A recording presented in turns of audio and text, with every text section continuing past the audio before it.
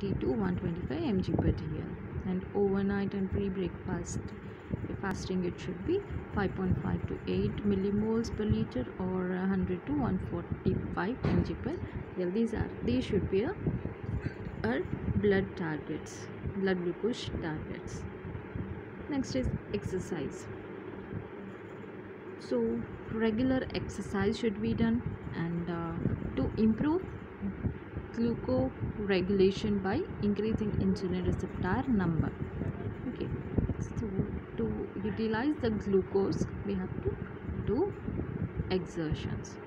So no form of exercise including competitive sports should be forbidden to diabetic child.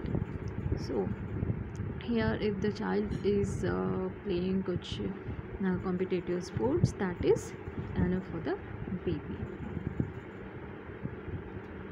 In patients who are in poor metabolic control, vigorous exercise may precipitate ketoacidosis because of exercise induced increase in the counter regulatory hormones.